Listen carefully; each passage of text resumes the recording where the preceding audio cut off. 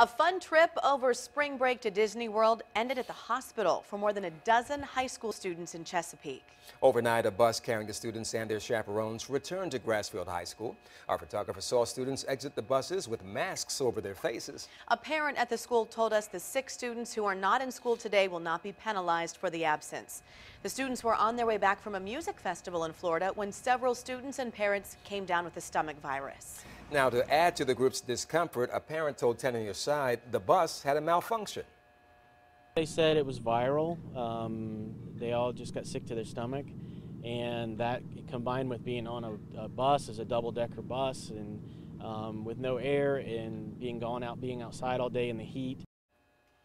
The group ended up at a hospital in Orange City. A spokesperson for the hospital said it treated 25 people from the group. Grassfield High School told us the hospital treated only 15. Tennyside reached out to the school to figure out why there is a difference in the numbers, but they have not responded to our questions yet.